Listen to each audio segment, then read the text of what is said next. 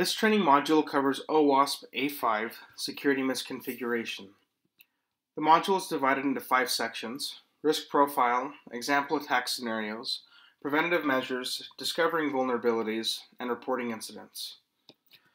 Security misconfigurations can happen at any level of an application stack and can lead to an attacker gaining unauthorized access to or knowledge of the system. Take a minute to review all of the information on this slide.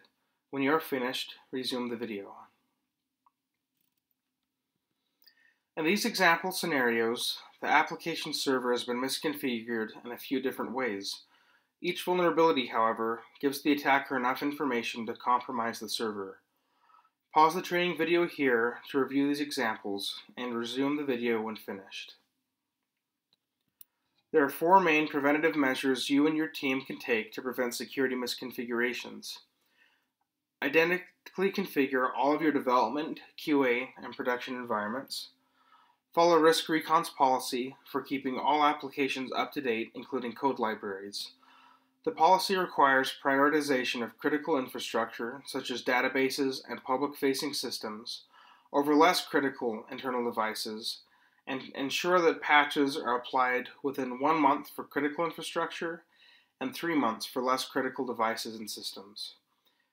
Implement a strong application architecture to ensure effective, secure separation between components. And lastly, consider running scans and doing audits periodically. To determine if any of your applications are misconfigured, ask yourself and your team the following questions. Is any of your software out of date? This includes the operating system, web or app server, DBMS, applications, and all of the code libraries. Are any unnecessary features enabled or installed, for example, ports, services, pages, accounts, and privileges?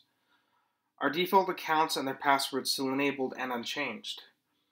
Does your error handling reveal stack traces or other overly informative error messages to users?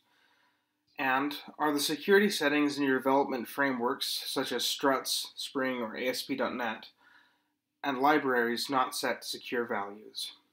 This concludes the OWASP A5 Security Misconfiguration training module.